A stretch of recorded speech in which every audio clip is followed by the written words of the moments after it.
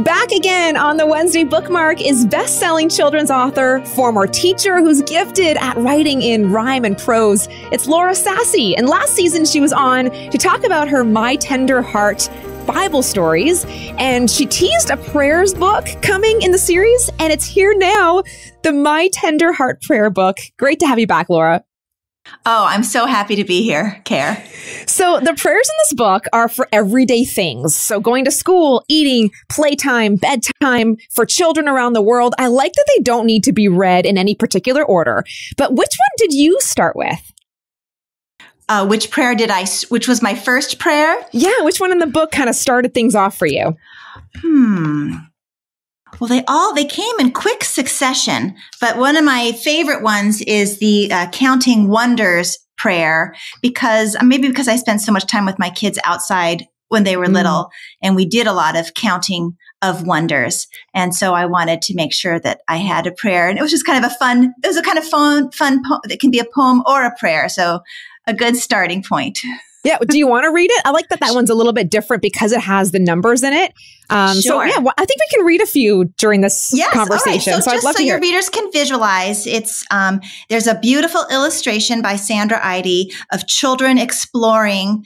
There's a house in the background of children exploring the world around them. So here we go. Counting Wonders prayer, and it's inspired by Genesis 1:31.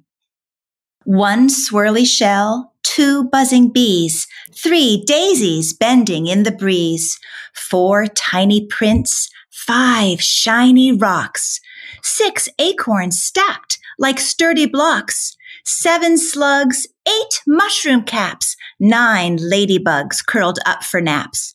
And now 10 ants march in a line. Lord, your creation is divine. And then there's a little heart moment at the end, which is part of what it was intentional. And the heart moment is to get kids out and make the prayer theirs by going out and counting how many of God's creations they see on their walk in their backyard or at the park. I love that. This has been a summer for me, and I think it's been a topic of conversation a lot, is that whole getting out into nature and God's wonder. So this is just one example, but how do you feel like these prayers actually do make things more real and help our young readers just see and discover God more?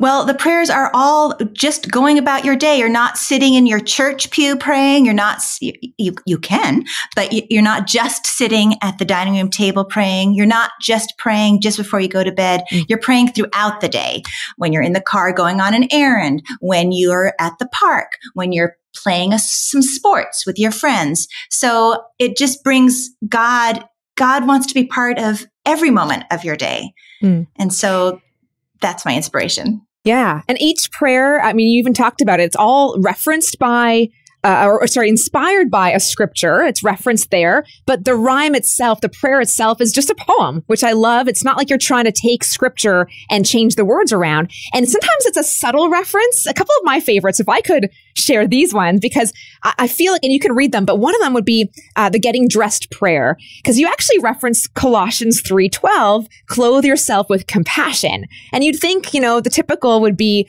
to talk about Ephesians 4:6, where, you're putting on the full armor of God. So could you read that one for us? Oh, sure. I'm going to let you do it because your voice is just so much better with reading these. Tell me, Jesus, what is best to wear when I am getting dressed? These cargo pants? My monster shirt? A sparkly vest? A twirly skirt? It's fun to wear the latest fashion, but scripture says put on compassion. So, Lord, today I choose to wear love and kindness everywhere. Love it. And then the heart moment is to think about how you can show love today. Yeah. Well, elaborate more on the heart moments. If people didn't hear the first interview that we did about these, there's a personal tie-in. You used to do these with your own kids. Can you explain a little bit more what they're for? Okay, so I started the heart moments with my Tender Heart Bible, and because with my own kids, when we were little, when they were little, I was grown up, when they were little, and we shared a Bible story together or had that time together with God. At the end, I wanted them to own it, to have some sort of response to it, a heart moment. So that's why I call them heart moments. So in the Tender Heart Bible, there's a heart moment of response and prayer after each story. And in the Tender Heart Prayer Book, there's a heart moment to help, as I said before, like to help children make the prayer their own, like personalizing it in some way.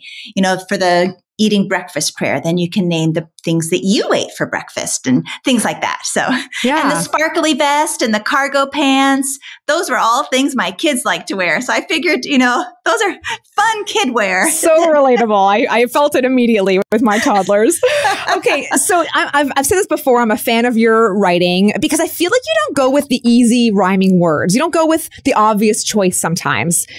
So are you going to run out of rhymes and ideas, or does it just keep coming? Well, so far it just keeps coming. I love rhyming in unexpected ways.